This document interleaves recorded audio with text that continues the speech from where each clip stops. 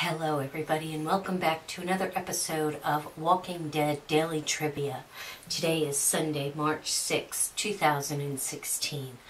I've managed so far to avoid the walkers. Here I am hiding in the hallway, trying to be as quiet as possible so they do not hear me.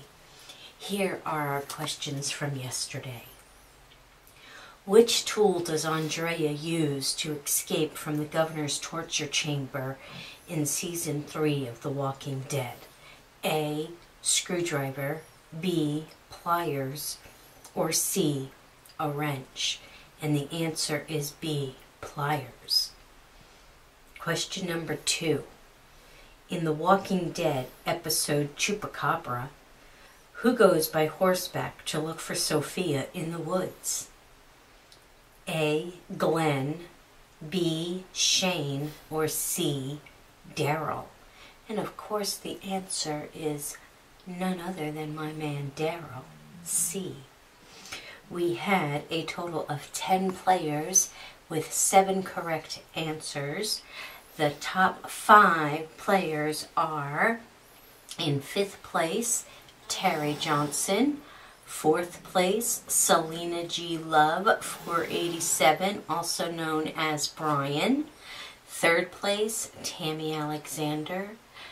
2nd place, Greg Myers. And in 1st place, Jay, the Cannabis Explorer. Congratulations. You guys know you're Walking Dead. You guys may hear some hissing going on in the background. That's just the wild zombies hissing like cats getting ready to fight, if you know what I mean. Here's our questions for tonight. In The Walking Dead, which of the prisoners is killed by Thomas after being scratched on the shoulder? A. Axel, B. Big Tiny, or C. Andrew? Question number 2.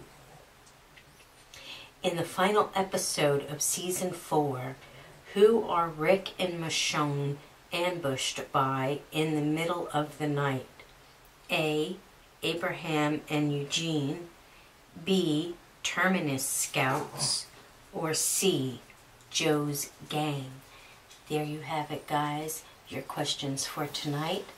And if I make it through another night, we'll see you tomorrow with the answers. Bye.